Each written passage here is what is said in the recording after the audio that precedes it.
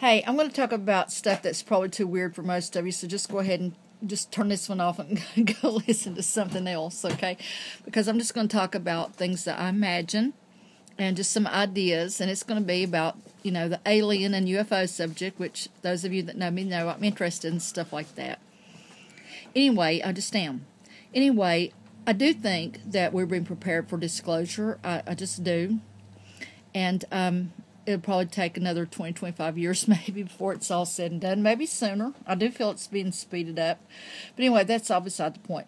The thing is, I think there are probably many of those beings out there, interdimensional or from space or wherever, that are there and whatnot.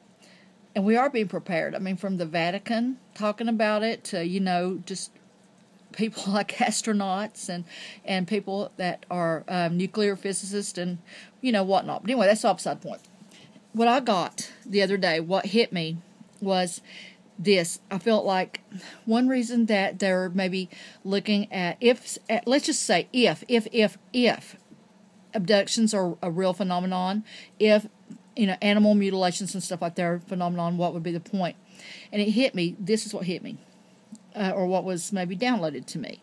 Let's just say, think about this. Think about how sometimes non-native species of plants or animals get put places they don't belong. And what happens is they're decimating the local native animals and plants, right? And I felt like there might be beings out there who have a fear of us actually going to other worlds, because they might see us as someone that would decimate a planet, maybe like we decimated this one, or we're trying to, okay? And I also got that maybe, it's just that if you put something someplace that doesn't belong, it doesn't have a good outcome.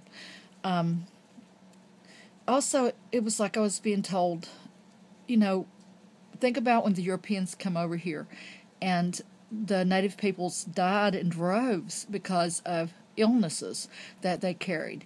And I got to thinking, or felt maybe downloaded information, that we would be very deadly to maybe other humanoid type beings, or they might be deadly to us, in the same way that when you introduce a non-native animal or plant to a place that doesn't belong, it could be the same thing.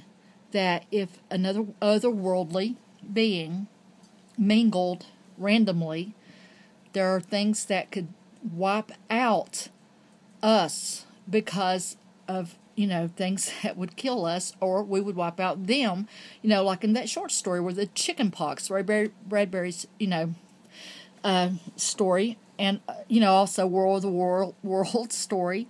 Anyway, that's sort of what I was getting, and I'm just rambling on here because I just want to, and I just thought I would.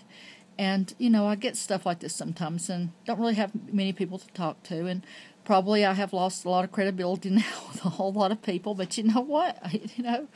In the end, I think I'm going to be right about a whole lot of stuff. And, she who laughs last and whatnot. So anyway, just talking, and there you go.